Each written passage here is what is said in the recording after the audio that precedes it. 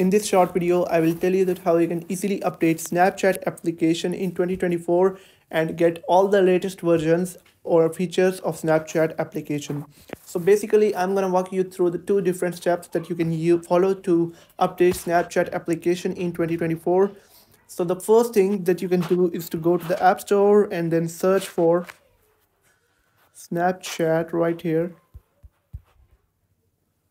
and then click on the application, and if it says update you can simply click on update, and if it says open and shows that your Snapchat is already updated to the latest version but your Snapchat application doesn't show the latest features, you can do one thing. You can go to settings, general, and then iPhone storage, and now you'll have to look for Snapchat and then click on offload app and offload it and reinstall it. Basically it will remove all the corrupted cache files, and it will force update Snapchat application to the latest version of Snapchat.